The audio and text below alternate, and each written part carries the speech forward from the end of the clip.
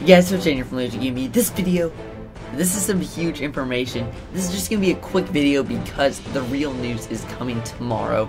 So a bunch of people in the Battlefield community have started talking about NDAs today, and basically what that means is a non-disclosure agreement, and that basically means that when a company gives them information, they can't disclose that information or give it out until a certain date. And for a ton of people in the Battlefield community, bigger than me, sad, I know. It's tomorrow. So I'll show you some images here from Twitter that show that it is tomorrow. But the prime example is WDA Punisher. I've known him for a few months now through Battlefield Hardline and various events. But he said I wouldn't call it a leak.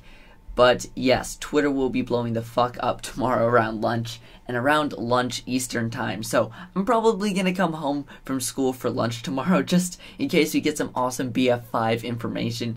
And I hope this isn't 8 times XP or 4 times XP, because people didn't go this crazy for it, and developers aren't hinting at it. It's only people in the community. Even X Factor Gaming said, I have an NDA. Lifting soon, prepare your body, and that was earlier today. So tell me what you guys think about this.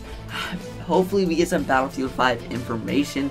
Obviously this is on April 28th. If you're watching this pretty much anywhere after today, it's probably going to be invalid from the information we're going to get tomorrow. But tomorrow might just be some brief information, then we'll get a full teaser next Friday. But until then, don't forget to drop a like on the video, guys. Subscribe if you are new here. That's what it is for this video, guys. Thanks for watching, and I'll see you guys next time.